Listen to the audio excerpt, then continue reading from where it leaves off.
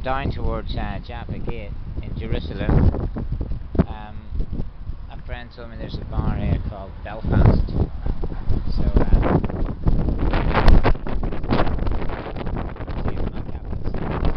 this is here in Jerusalem, and I've chosen the wrong day, probably because it is a holiday, but I can't seem to see the bar. So it was once here, maybe this side or that side.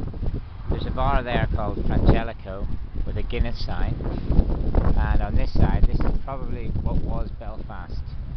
It says Bushmills Irish Whiskey above it, and it's a very quiet street. Possibly it's closed because it's a holiday, but also because it's daytime, so I've come here at 4 o'clock. That might be Belfast in Jerusalem.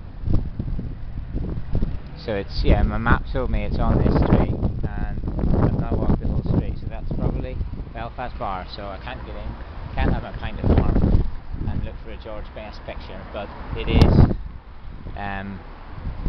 probably where Belfast Bar once was, or still is, but it's not open. And where I'm a Glentoran trip. There you go. This is Jerusalem, pre-sunset.